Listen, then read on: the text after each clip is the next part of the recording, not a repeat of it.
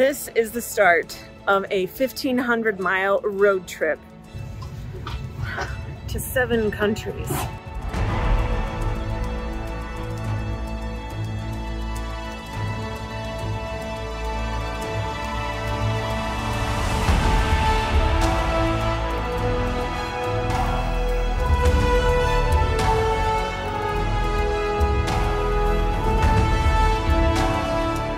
We'll be going through medieval fortresses, Roman mausoleums, and churches, and so many different places that are UNESCO protected.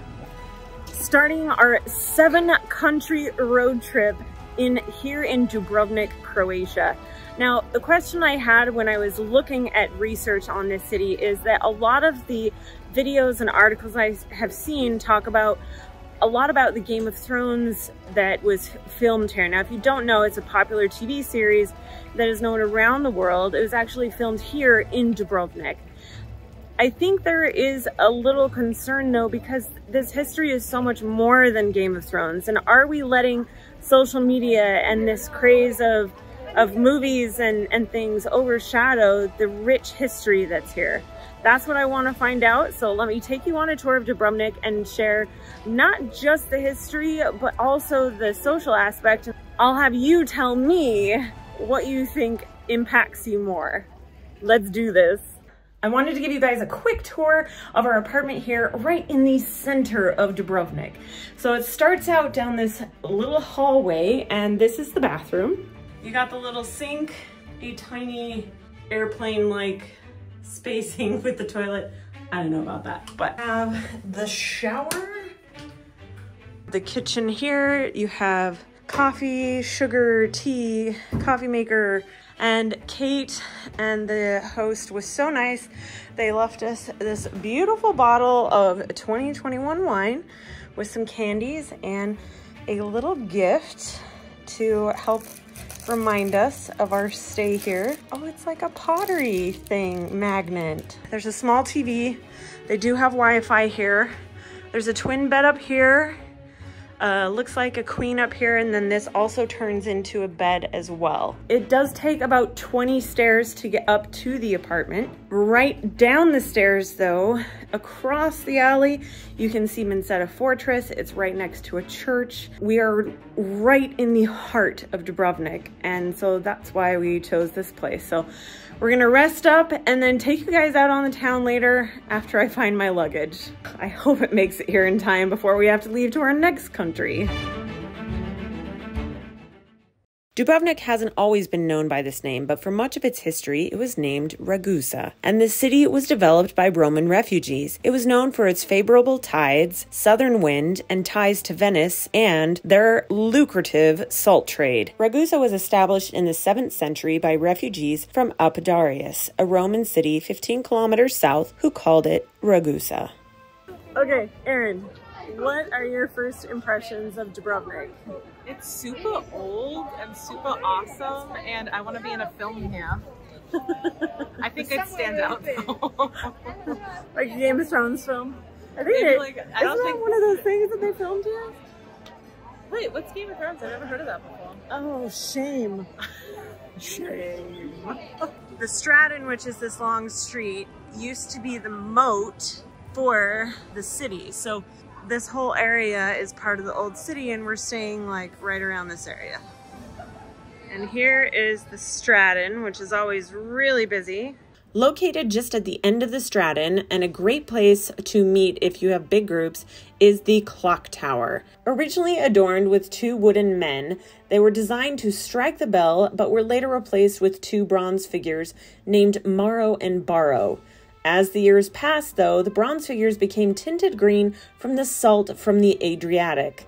With the physical changes came the name Zelenci, which means green men. Eventually, the clock fell into disrepair, and it was repaired by the Franciscan brothers, who gave it its characteristic octopus-like hands on the clock face.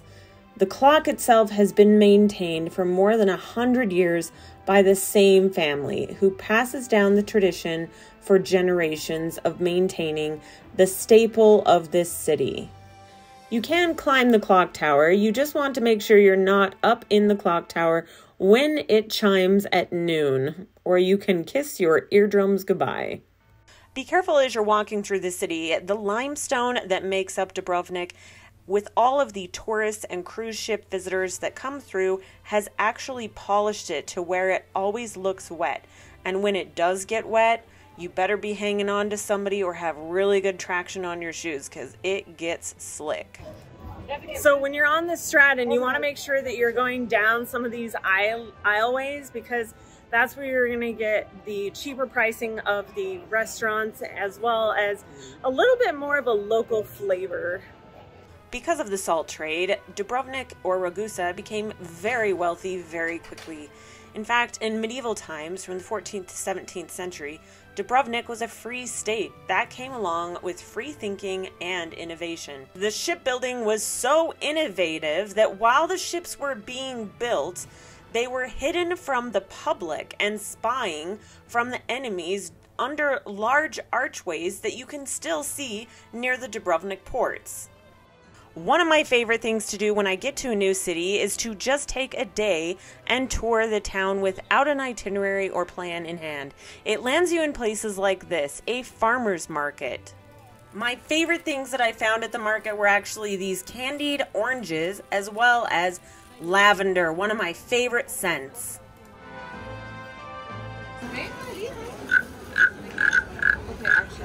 That is so cool. Maybe. I love it. After we grabbed something to eat, we suddenly heard chanting in the streets and decided to go check it out.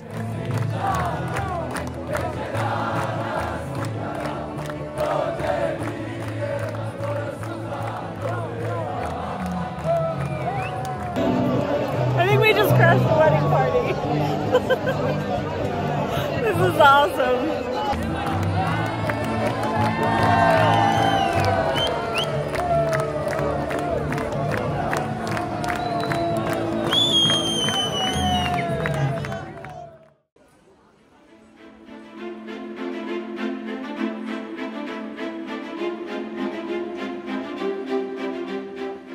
So right behind me here, this is just outside of Pile Gate, and if you remember, this is where Geoffery was attacked right before or right after he became king, and the mob came down on him and Sansa. And so one of the places in the city that if you're a Game of Thrones fan, you got to come see. This is also important to the city because this is the main entrance to the city, so the historical importance there. Also, right outside the gate, you will find this statue of Saint Blaise. Again, you'll see him throughout the entire city. And he is the patron saint of Dubrovnik. So Dubrovnik survived an 18-month siege from the Ottomans. Not once, but twice. And you can see some of the old cannonballs here right outside of Pile Gate. If you get a little tired of the busyness of the city, you can always head up the Faniculer on top of Mount Syrd, where there is a lovely restaurant that gives you epic views of the city and incredible sunsets. If you want to eat there though, I highly suggest getting a reservation. It was in 1979 that Dubrovnik was added to the UNESCO World Heritage Site list for its medieval architecture and fortified old town. The town was named UNESCO site due to its retained medieval walls that are still so perfectly preserved.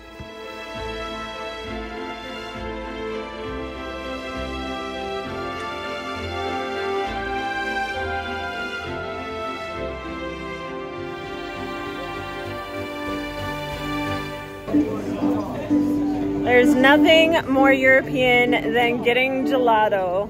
The Venetians actually ruled this place for a while, but the first day in Dubrovnik with the live music, the gelato, I've got lavender and pistachio. Cannot wait to dig in.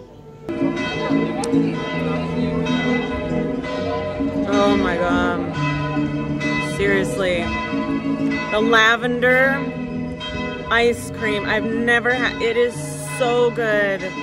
It is so good. I love lavender, and it tastes even better. It tastes just like it smells, but with sweet. Oh. As we ate our gelato and the sun set on the city, some musicians came out and started playing one of my favorite songs, Ave Maria.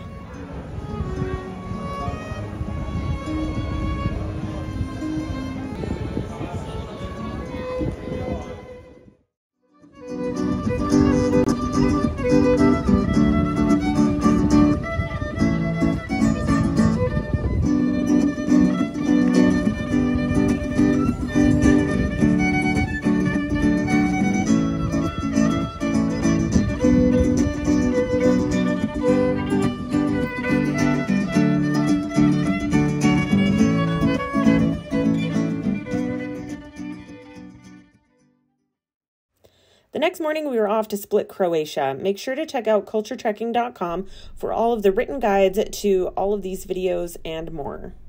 After our split tour, the next morning we woke up early again so we could get some pictures of the city where there was nobody awake and nobody there. It really is a magical moment that I highly suggest doing. So this is Orlando's column, and he is a mythical knight in the medieval times that is said to have guarded the city. Right across from the clock tower, you will see the Church of St. Blaise. Now, this is the patron saint of Dubrovnik, which I will point out his statue all around the city. Now, the reason that he's the saint of Dubrovnik is because the Venetians were in the harbor and they were supposed to just be exchanging food and wine and such, but they were actually here to attack the city. Well, Mr. Blaise at the time, he found out about it and warned the city.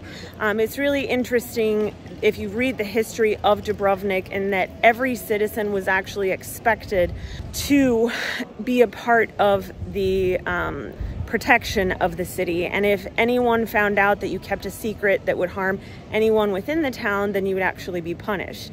So St. Blaise warned of the Venetians coming in and their diabolical plan to overtake the city as a guise of exchanging food and wine and such. So when he warned it, when he warned the officials, he actually saved the city, and they never really found out where he was, but a stranger described him as a man with a capped hat and a wooden staff. So as you look around the city, you will see this image throughout Dubrovnik.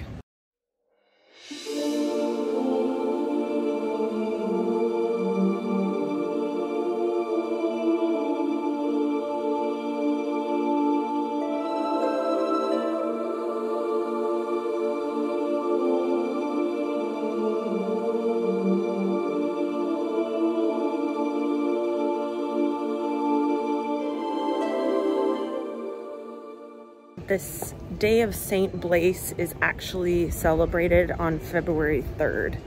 So if you're in town, this would be a great time to visit this church.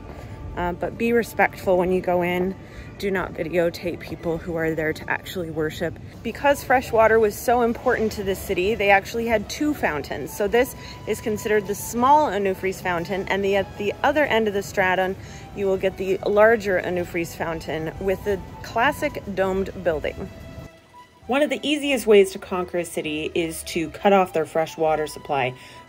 However, the innovation and architects of Dubrovnik were able to combat that by building Onufri's fountain and cisterns. In fact, the roof of Sponza Palace was once used as a collecting roof for the cisterns for the fresh water that supplied the city of Dubrovnik. However, after several droughts, the authorities decided in 1436 that enough was enough, and they took Onufri Giordano della Cava to oversee the construction of an aqueduct running from a well some 12 kilometers away into the center of the city. And that is how they ended up with Onufri's fountain. Rubbing the nose of the Shakespeare of Dubrovnik, Marin Drizic, is said to bring you back to this city, so make sure to do that before you leave.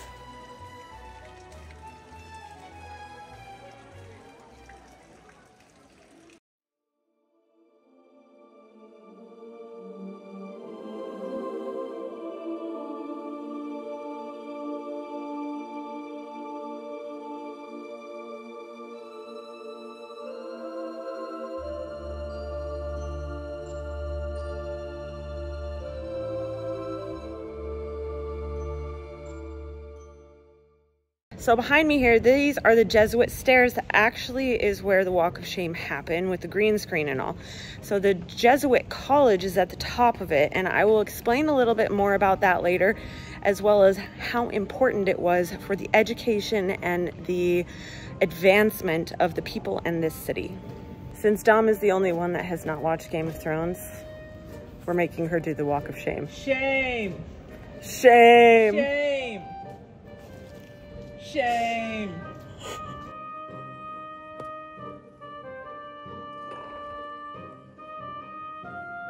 So we're headed over to the Franciscan Monastery, which is part of the Dubrovnik Pass. But the Franciscan Monastery was opened in 1317 and is considered the third oldest pharmacy in the world. It also has very important documents that date from the 10th century, as well as a church inside, but it's well worth a look because an important historical part of this monastery is that this inside in the garden area, there is a well that supplied fresh water to the citizens of Dubrovnik during the Yugoslavian war when they had to take shelter inside of this monastery. The oldest pharmacy in Europe was established with the monastery in 1317, just in time for the plague to start sweeping Europe. The first physician was mentioned in 1280, Magister Josephus.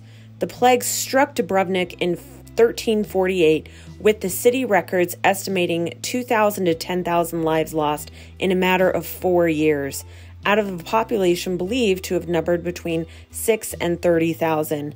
Leprosy was an issue as well up until the 16th century, and they had their own town outside the city walls and was one of the first documented instances of quarantine. Malaria was also an issue, and Dubrovnik was one of the worst areas for malaria along the Adriatic coast. When the French sailors arrived, they brought sexually transmitted diseases or maladies of the genitalia. There are 4 types of doctors in Dubrovnik depending on their practice, and a female medical doctor was mentioned in 1325 and was likely a midwife. A law stipulated that a physician was not to be paid until the patient was healed or the desired effect achieved.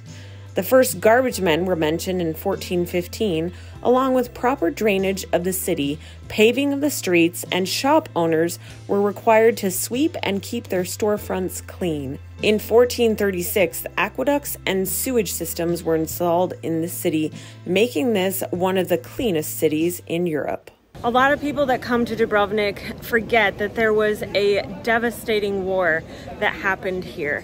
If you go to the War Photo Limited Museum, you can get an idea of how much it affected the people in this region. Just be warned, some of the photos can be raw and disturbing, but I think it is an important part of history that we need to remember.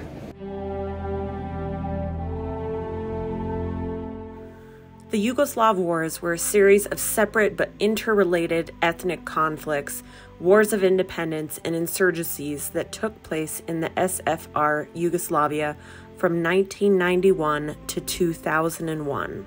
Specifically, the war here in Croatia for independence lasted from 1991 to 1995. Approximately 25% of Croatia's economy was ruined, an estimated $37 billion in damage in infrastructure, lost output, and refugee costs. Over 20,000 people were killed in the war, just in Croatia.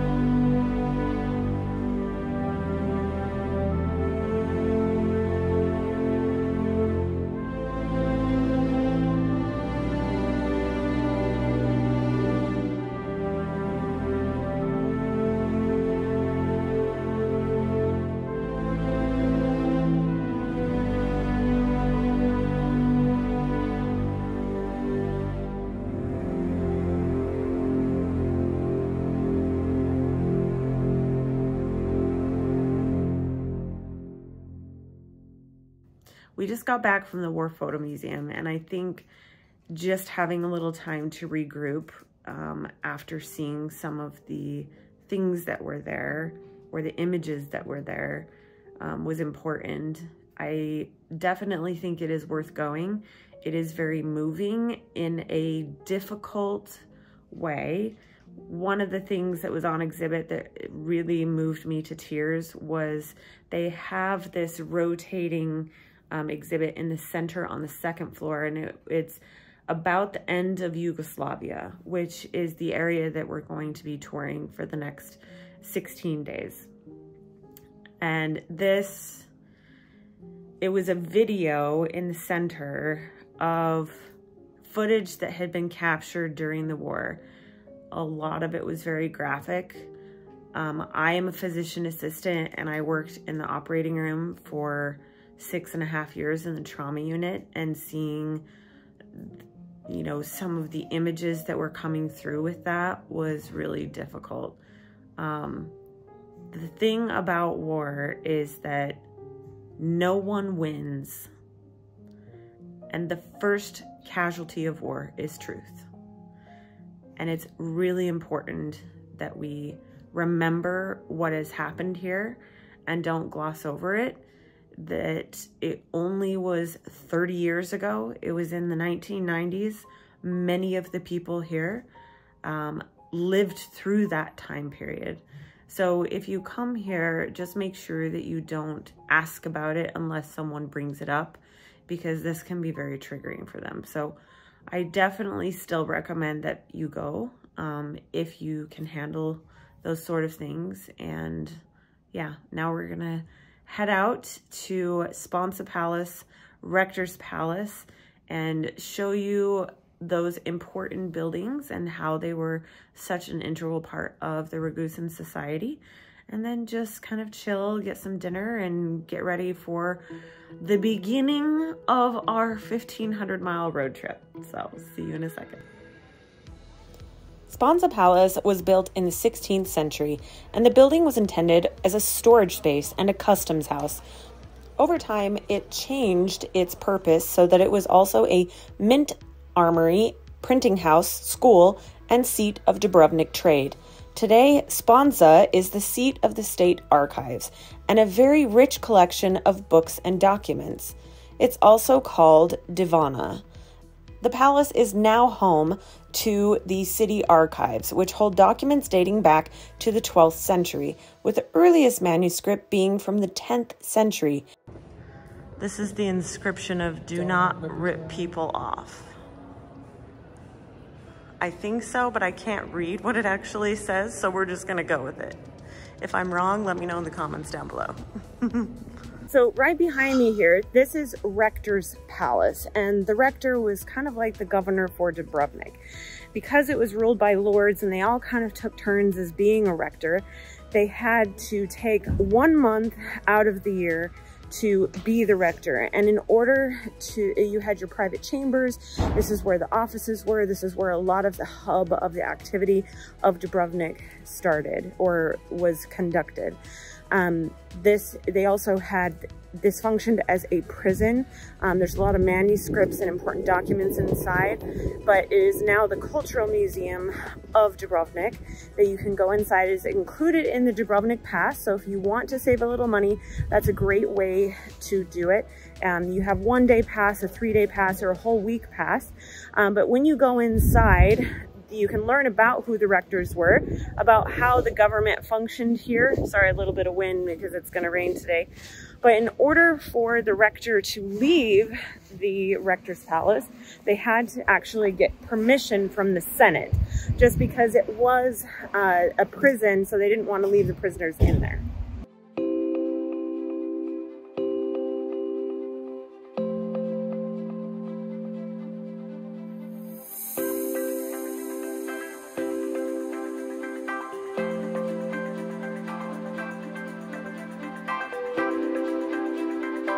Up here you can see different sketchings on the wall where the plaster used to be.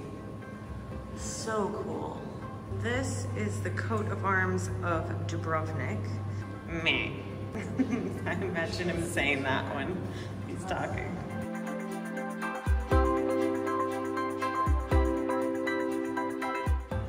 These look like traveling chests. Or maybe where you, oh, these are safes. Look at these mechanisms. That's so cool.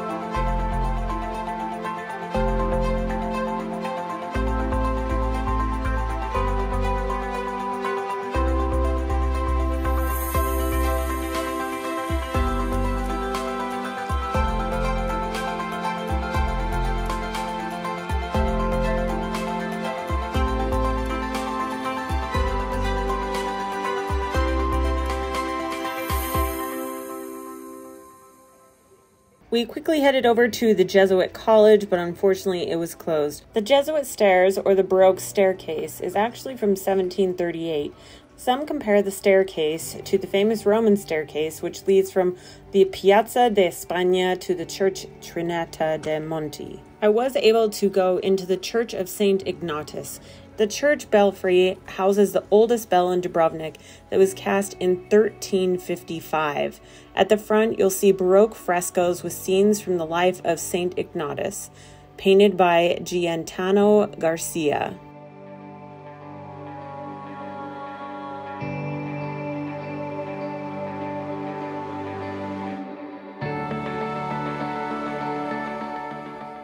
I think in the end, no matter if you're coming to Dubrovnik because you saw Game of Thrones, or you're coming because you love the history or just the scenery, it's worth it no matter why you come to visit. But just don't forget, you can be inspired by the stories, the people, and the history of a place, and not just what you see in the movies. Thanks for watching. Make sure to like, subscribe, share it with a friend, and I'll see you in the next one where we're going on the Dubrovnik city walls.